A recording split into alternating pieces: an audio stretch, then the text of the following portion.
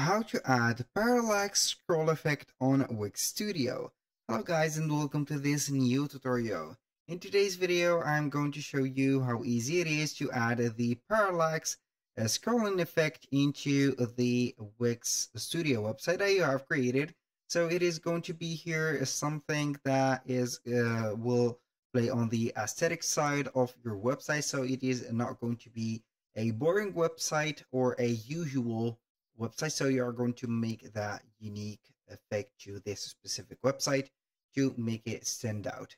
Now, all you need to do is to follow up the tutorial from the beginning to the end, and you are going to be good to go. The first thing that you need to do is to head over to wix.com, sign in for an account, and you're going to see the site's dashboard. Once you're here, you're going to select the website of ours that will have the label of built on Wix Studio.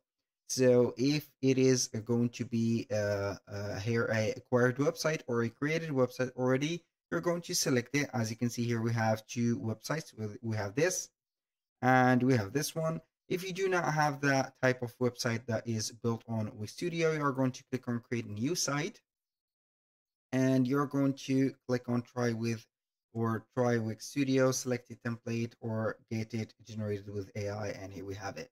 So we are going to select this website. It will open up right there the dashboard of that specific website.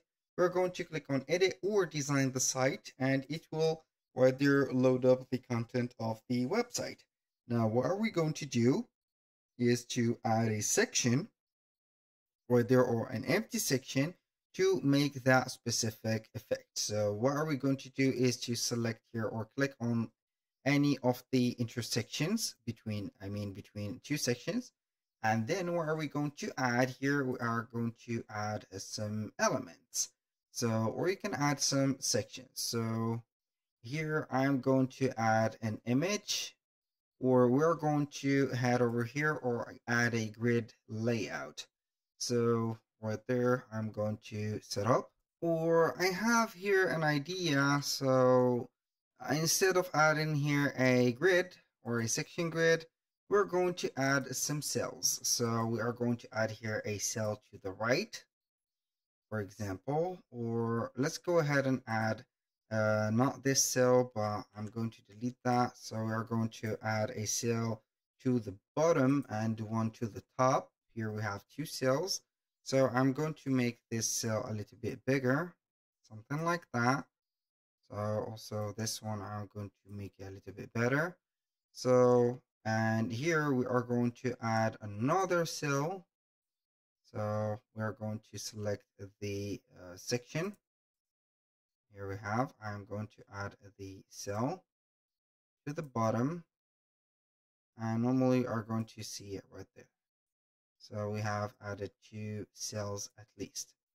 So now each one of the cells are going to be individual. So I'm going to add some media here, or we can add some quick right there images to this cell. For example, we are going to add this image to that cell. I'm going to fill it into we see here, and here I'm going to add another image to this specific one. Make sure that you are going to put up here different, as you can see, cells, also different images. I'm going to change this image, for example, to something else, maybe some media from Wix. I'm going to choose some media like this, click on upload, and also here we're going to add another thing from here. So we are going to add an image and something like that. So I'm going to make sure that I'm going to put here some aesthetic to this one. So as you can see here, we have these. So yeah, I don't know, but I'm going to make this cell right there change the image. I'm going to change the image. So maybe we're going to add this or this instead. Now, what are we going to do is to select the image from here. We're going to open up the inspector. And from here, we are going to click on animation. We're going to select the scroll. And we are going to click on add. So here we're going to see the parallax effect. So we're going to put it on scroll. So here the cell itself, you're going to put here the cell itself, so you can see, or you can use the image. For example, I'm going to put here the image. Let's choose here the image. And now what I am going to do is to preview. So we're going to see here the effect normally. So I don't know why the effect did not. I'm going to see here if the effect is working. So we're going to head over here, the image inspector. The scroll is not set, so we're going to put here the parallax. Boom. We're going to see if we have, it is still that we do not have the, right there, the cell. So let's try and put it here to the parallax. Click on publish. And we're going to see if everything works well. So I'm going to preview and see here as you can see, the cell is moving. I'm going to click on edit. Now we're going to see the cell or the cell. We're going to put it to the image like that. Click on publish. We're going to see here the preview again.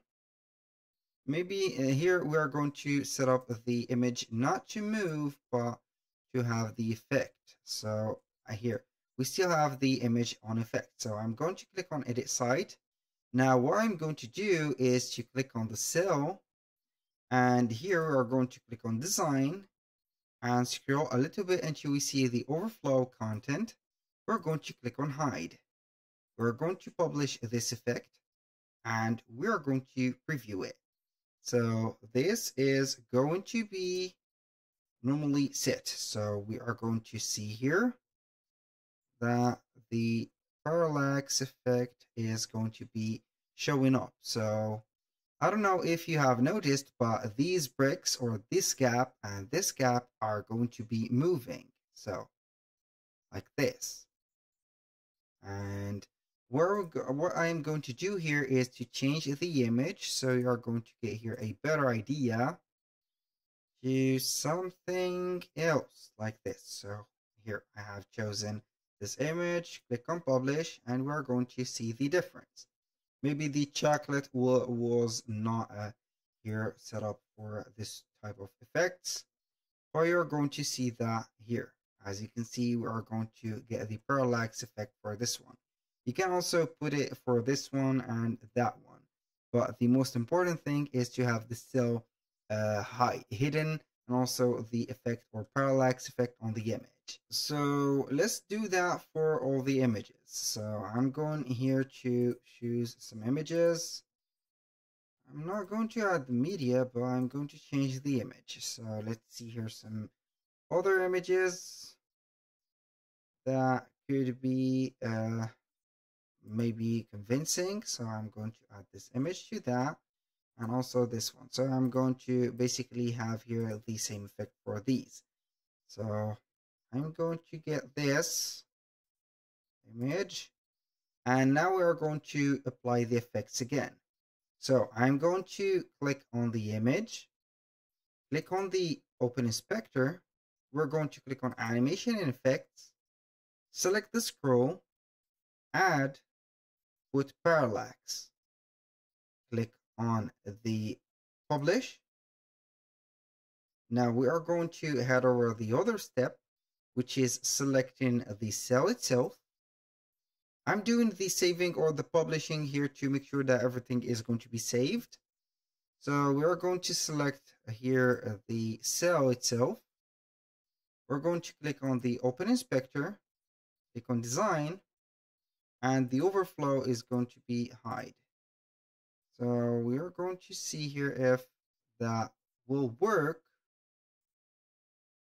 For example, section grid, not the section, but the cell. We're going to see the content overflow, or the overflow content is going to be hide. So make sure that everything is set up to cell, not the section grid. Now, What we're going to do is to click on publish. We are going to preview that. Here we have the second setup. So basically you are going to get here, as you can see, the image moving. So the head is going to be here, the neck right there. Right there, here we have the total of the neck. Here we have the same effect for this one. And we can do that for this one too. So I'm going to repeat that for the third time. Select the image, open the inspector, animation and effects, scroll, add parallax. Boom, click on publish. Now what are we going to do is to wait for the saving. Select the cell or the cell itself like that. We are going to make sure that we are going to select the cell. Now this section grid, the cell. Now we are going to head over the design. We are going to head over the overflow content, click on hide. We are going to publish. Now here we have it. We have applied the parallax scroll effect to all of these. So we are going to see for this lady. I think that I haven't put or the preview. The lady, second lady on the museum, and this on the back. As you can see, it is going to be moving here and there. So that was all for today's video. Thank you guys for watching. I hope that you have enjoyed the content and hope to see you in the next one.